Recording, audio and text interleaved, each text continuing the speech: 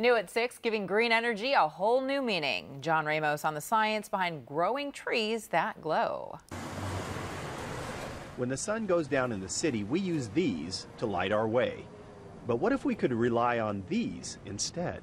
And we've developed a novel plant that glows in the dark using the latest tools and techniques that are known as synthetic biology.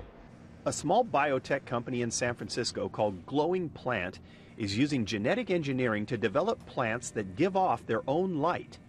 Chief scientist Kyle Taylor has discovered a way to add DNA to plant cells that causes them to produce the same chemical that makes fireflies glow. It hasn't been easy.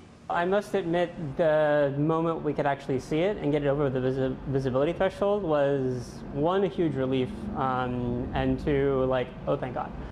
It's too faint to pick up on video, but a still camera with a long exposure shows the plants glowing away.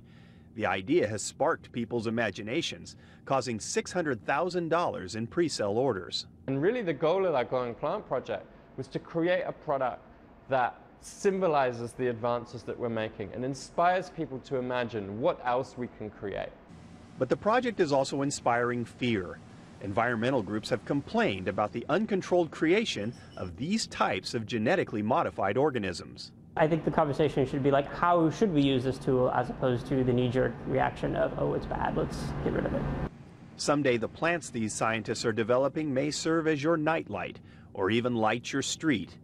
But even now, their faint glow is casting light on the awesome power that genetic engineering will have in our future.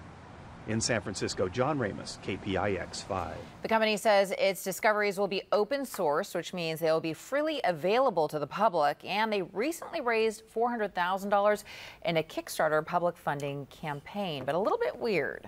Weird, but, you know, look down into the future. Might be the way we all live in a few years. Still ahead.